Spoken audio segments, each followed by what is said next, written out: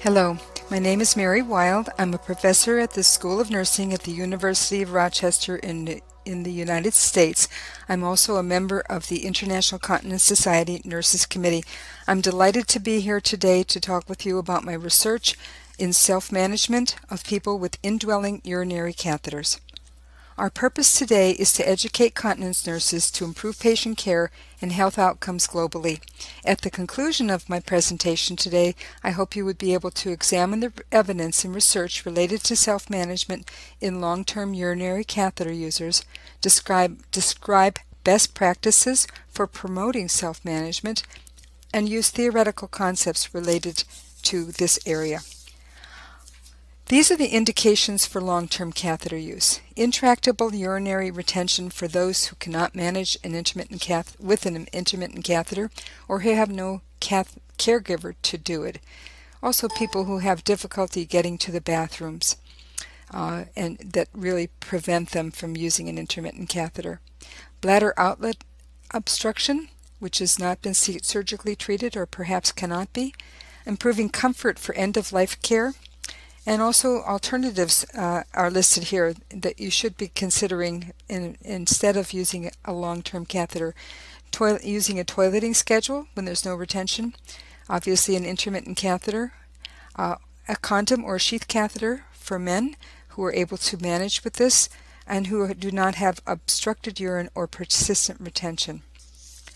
Long-term catheter use is sometimes a little confusing in that we talk about it as being over 1 month's duration, but it often extends to many years. The average that I found in my research is between 3 and 4 years, but I've also had people who've had the catheter well over 20 years. Indefinite use or permanent catheterization would probably be a more accurate term, but there's no agreement on terminology. Both catheter types and catheter use have been called short-term and long-term catheters, which really causes some confusion. There's very little research in urinary catheter self-management. It's not uncommon to have this kind of research in people with chronic conditions, such as people with asthma or diabetes, but not for people with catheters. I've worked in this area of research for well over 20 years, almost 30, and I know that this is still a developing area. Long-term catheter users learn often by trial and error, and they usually lack support. Even for people with multiple sclerosis who might be in a support group, they might not be talking about having a catheter because it's a stigma, and it often indicates a decline in their health. People with catheters are often told to drink, drink, drink, but often not about how much or how to manage. This is an overview of my research program showing how it was developed inductively. I've conducted 7 previous studies in people with indwelling catheters, and all but one, a chart audit, involved talking with the person with the catheter, and often with caregivers as well. I started with discovering what the main catheter problems were back in the 1980s, when I asked people what it was like to live with a catheter, followed by examining key catheter problems and how these were related. Since that time, I've been addressing what catheter users themselves can do to prevent or minimize their problems. I also conducted 2 studies in people with intermittent catheters and expanded my theoretical framework to them. In my final PowerPoint presentation, which is another one, I present information on intermittent catheter users' self-management. This is a listing of the typical problems of catheter users that they and their caregivers must address in self-management. They need to be able to prevent CAUTI, catheter-associated urinary tract infection, avoid leakage or bypassing of urine that causes skin problems, and as well as the use of absorbent products. They also need to minimize catheter blockage and the frequent changes that come with it and the disruption in their daily lives. And they need to prevent accidental dislodgement with the catheter either falling out or the trauma that results from it being pulled out.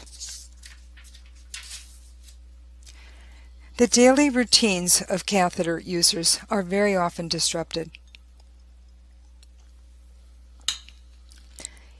particularly in the quality of life affected, particularly in people with indwelling catheters because it disrupts those daily routines for the users and their families. I often heard this, it's okay when it's working right. When the catheter is working well, it seems to be in the background, like not noticing when you're wearing glasses. But it moves front and center to the foreground when there's a problem. One of my study participants, who I called Kevin, talked about getting wet on a bus. He said, "Psst, you're really soaked. It ruins the day. It ruins whatever you're driving in. You have to go back and get changed and probably not even be able to go out." Nurses and physicians in home care or clinics are often the ones who help their patients troubleshoot or manage the catheter problems, frequently during evening and weekend hours. Thus, catheter problems cause excess healthcare utilization. While we often think of this technology as minor, it's not. It's not to the patient. And a choice of suprapubic or urethral catheter should be carefully considered between the patient and provider. Sexual activity can be more positive with a suprapubic, but it's not always. Body image, for instance, can be affected by the placement of a suprapubic catheter, and that can affect one's sexuality. Some people who are no longer wet, though, look at the catheter as a benefit. In one study, some catheter users developed more self-reliance as they dealt with catheter problems, but for others, an indwelling catheter was not so positive. For instance, it's often too hard to get bathroom access when emptying the bag, so that people have to plan for accessible bathrooms or adjust their outings. People have told me very often that they can get into the bathroom, but they cannot close the door behind themselves, so they don't have any privacy. This is a slide showing analysis of data on 202 long-term indwelling catheter users who were in my self-management intervention study, which I'm going to tell you about shortly. They self-reported these problems for the previous 2 months prior to randomization in the trial, including cavity blockage and accidental dislodgement. Additional data on leaking, sediment, kinks and twists, bladder spasms, and autonomic dysreflexia indicate that these catheter problems are frequent even in a 2-month period. The data show that some people have to manage them as often as daily. Likewise, the extra health care costs are large for people with catheter-related problems, and it's large for a smaller percentage of people who tend to have these problems. Particularly large costs are accrued from people who need care in the emergency department or the hospital. Notice that the emergency department is often used not just for cavity and blockage, but also for catheter changes.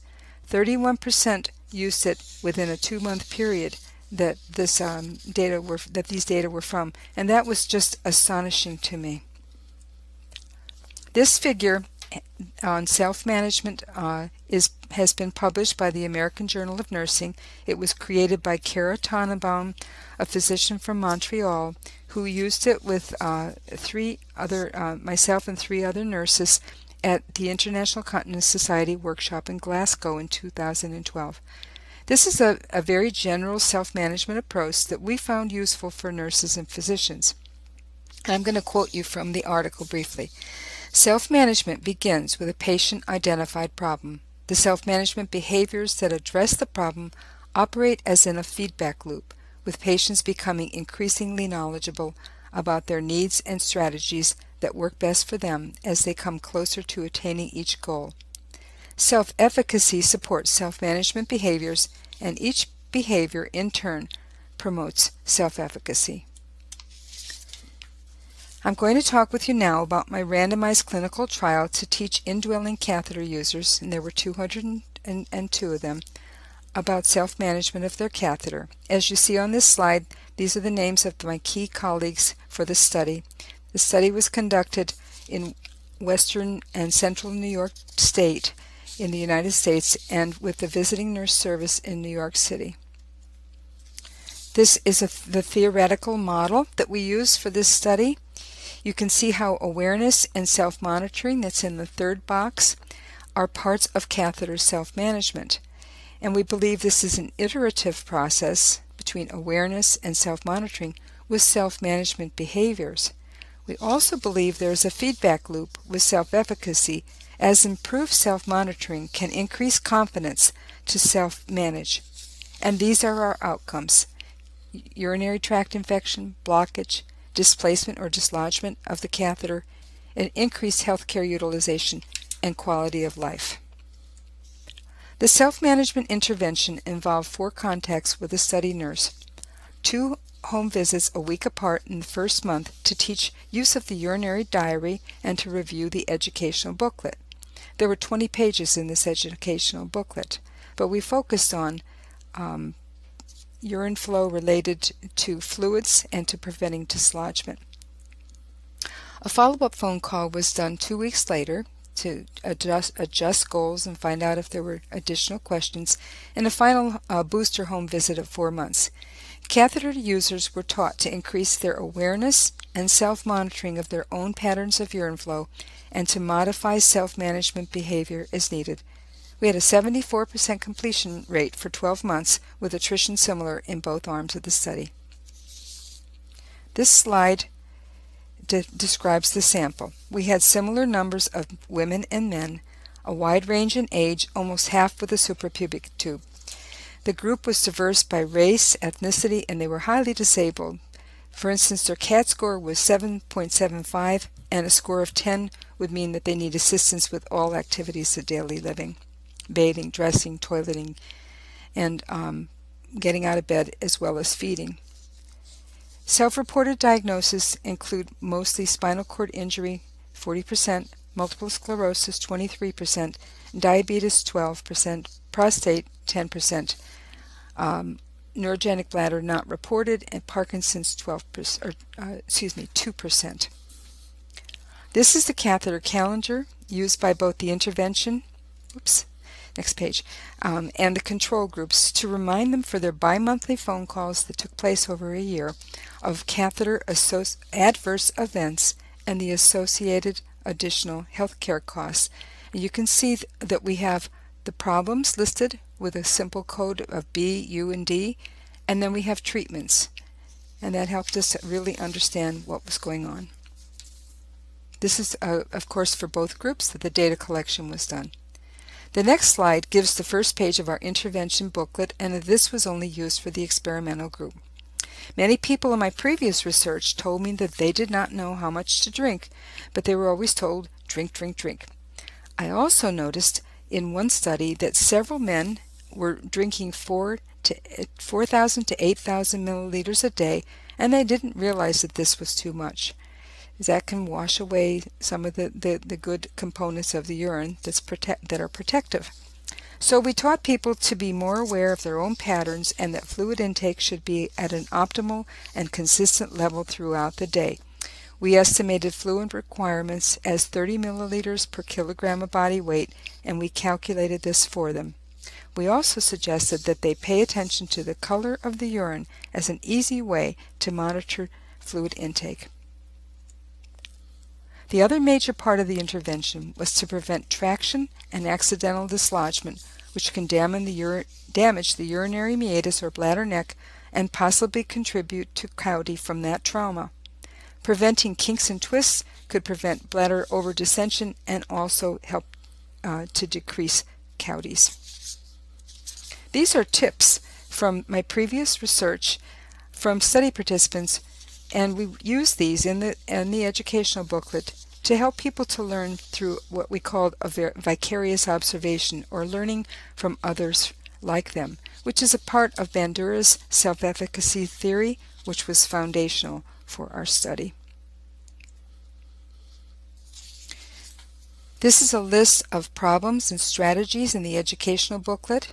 As I said before, we taught everyone to pay attention to fluids and prevent dislodgement of the catheter, but the study nurse also addressed other strategies based on the person's interests and needs, and they had this educational booklet to keep with them so they could use it differently over time. This is one of the basic pages in our teaching intervention.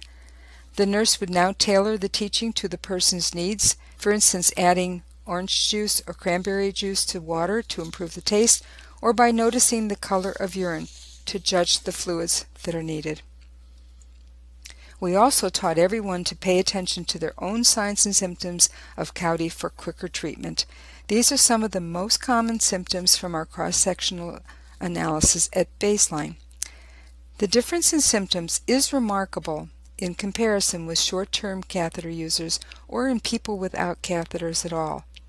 In our study of 202 people who reported these symptoms by recall from the previous 2 months, we found that urine color and odor changes were listed first and second in frequency.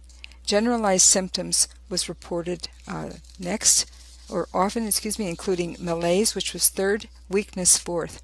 Sediment was the fifth most common symptom. Fever was reported 11th and chills 9th in frequency, and this is, again, very different from people without catheters. For people with spinal cord injury, autonomic dysreflexia is common. This next slide explains what this is. Not everybody has heard of autonomic dysreflexia, but it's a syndrome related to a reflex of imbalanced discharges which come out at the level of the spinal cord injury above or at thoracic level 6. It can lead to severe hypertension and a life-threatening situation if it's not addressed quickly, so it's really important to know. It is most often caused by a blocked or poorly functioning catheter or an overly full bag. Constipation or pressure ulcers can also cause autonomic dysreflexia. So people who have this symptom with a urinary tract infection need to get onto it quickly and take action so they don't get severely sick. The results of the study. These are the main results. CAUTI and dislodgement outcomes did not differ by group by GEE analysis. Blockage, however, was significantly lower in the intervention group by presence or absence, which was asked every 2 months, during the first 6 months of the study, but this result did not last for the full 12 months. Rates per 1,000 catheter days for each of these main outcomes, CAUTI, dislodgement, and blockage, were, however, lower for both groups, and they declined kind of gradually over the time period. The intervention group had more emergency department and hospitalizations for CAUTI, which we were surprised about, but they also had higher self-reported severity scores for CAUTI. However, we were not powered well for that infrequent event, and were not really able to determine whether this was a true group difference. Our conclusion is that both groups improved over time. A simple-to-use catheter problems calendar and the bi-monthly interviews might have functioned like a modest form of an additional self-monitoring intervention that was in operation for controls as well as the experimental group. Blockage improvement in the experimental group might have been related to the key fluid intake component of the intervention, but the effect did not last for the full 12 months of the study.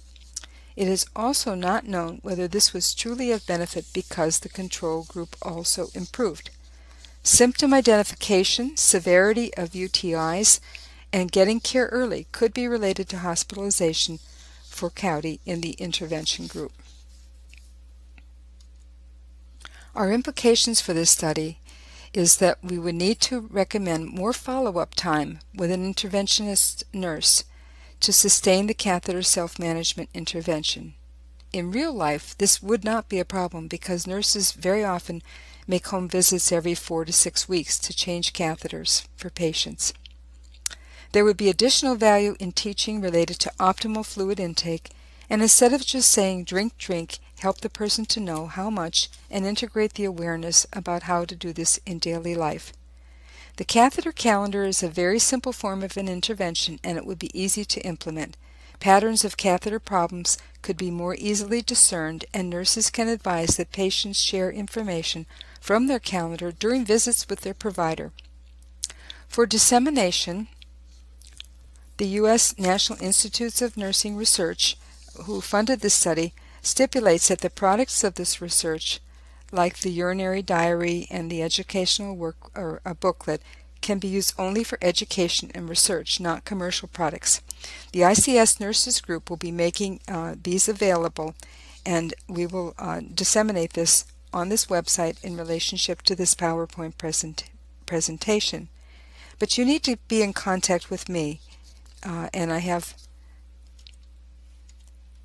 will have my email available to you at that website address. Okay. At the time that you would like to work on this, you will be able to modify and use these products at no cost, and we will simply have a contract that is a free contract for you to work this out with our intellectual property department. Thank you very much. These are our references, and I want to thank you not only for myself but also for the International Continence Society Nurses Committee.